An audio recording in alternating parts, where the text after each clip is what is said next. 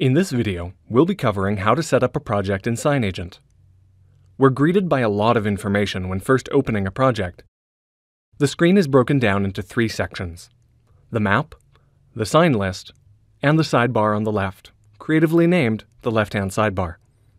The map can be floor plans or an external map, which we'll get into, and it displays the type and location of all created signs. We can click and drag to move on it and scroll to zoom. Hovering over each sign will show a preview of how that sign will look. What is shown can be changed, but the default will prioritize artwork, followed by photos, text, and then nothing. Moving over to the left-hand sidebar, there are three kinds of information displayed. We talked about projects and states in a previous video already, so let's see how to set that up. Clicking on the wrench allows us to create a new project or a new folder into which we can drop multiple projects. If instead we right-click on one of the projects, we can create a new state within that project, import states from another one, create a folder into which we can drop multiple states, or view a budgetary and sign overview of the project. Let's select the final option, which is to edit this project, so we can explore how it's set up. Under the Details tab, we have the name, as well as different types of user who have access to the project. Members have editing privileges and require a paid access, while viewers have view-only access, but are a free account. It's important to note that permissions flow downwards. A member of an organization will have access to all of the projects in that org.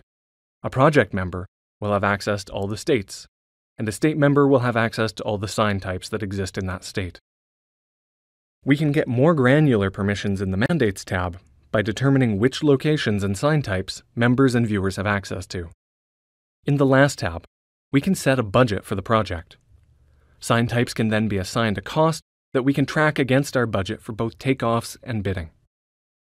Moving on to states, we'll right-click on the project and select New State. We'll call this a secondary review and give it the following description. We can choose a color for this state and have the ability to override the color of an individual sign so that each sign in this state appears the same color. Optionally, we can input a start and end date, which we saw in a previous video and will show on the homepage dashboard. In the Permissions tab, we can then assign reviewers to this state. A reminder that all viewer and reviewer level users have free access to SignAgent, so you can invite your clients to approve and reject signs directly in SignAgent. We discuss how doing so saves time, money, and what the experience is like in our review videos. We can also use this feature during install and more simply by renaming the approved and rejected fields. To save, press Enter, scroll to the bottom and click the Save button, or use Command/Control-S. Great! We have the workflow a sign will go through established. In the next video, we'll cover how to create and organize location plans.